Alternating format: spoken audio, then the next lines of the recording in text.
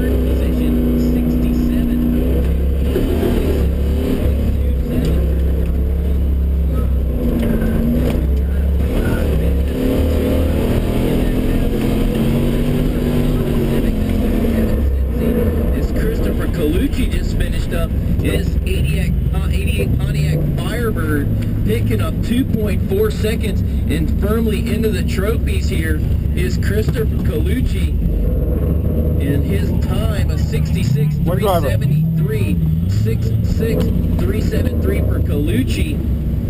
Is Kevin Cincy in the General's Chevy Camaro into the finish next. Cincy with the spin in the fast slalom. This will not help his cause at all. Cincy scratch time 79.437. So again, no help for Cincy in the Chevy Camaro. Bruce Bellum now, new leader. Bellum takes the top spot by .606.